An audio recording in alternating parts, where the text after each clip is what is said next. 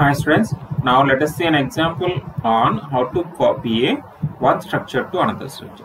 There is one more advantage with the structure is I can copy entire structure values at a time from one structure to another structure very easily. Like here, struct copy int x comma y. So inside this copy structure, I define the two variables which are belongs to the integer type. Okay. So I define the one structure variable s1 outside the structure and one more is inside the main. So if it is inside the main, I can access only within the main function. If it is outside the main, then I can access in all functions. Okay. See here, then I'm taking the values for this s1 and s1.x, s1.y. So I'm performing the addition. After this, what I'm writing is simply I'm writing copies s2 equal to s1, copies entire s1 values to s2. Okay. See here, I'm performing the multiplication of x and y using the s2.x, x2.y. So in memory, this is the s1 and this is the s2.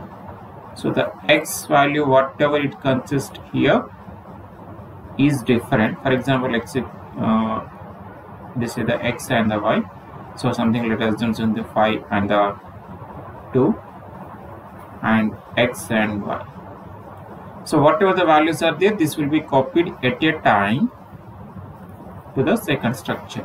And whatever you do operations on these x and y with the help of the s2 doesn't modify these values of x and y inside the s1. This memory location, these memory locations are different. Okay, so you can copy the one by one value also by writing like this: s2.x equal to s1.x.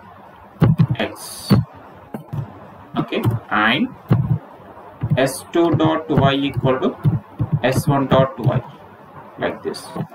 But thing is, what happens, it copies one by one value, but whereas here entire structure is copied.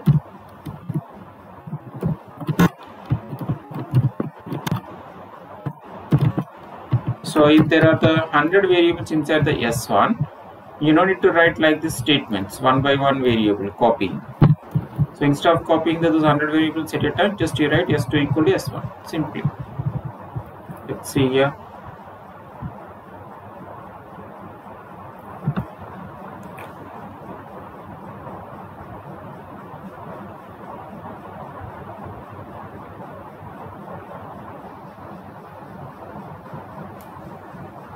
So I'm giving the 4 and 10.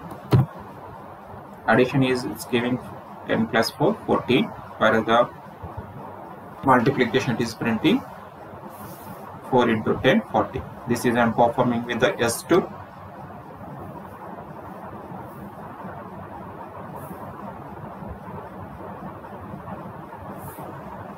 Okay, this is I'm performing with the s1 structure.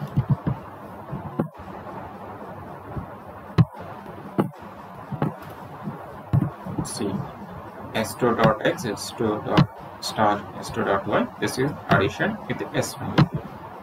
Like this, I can copy the structure elements from one structure to another structure.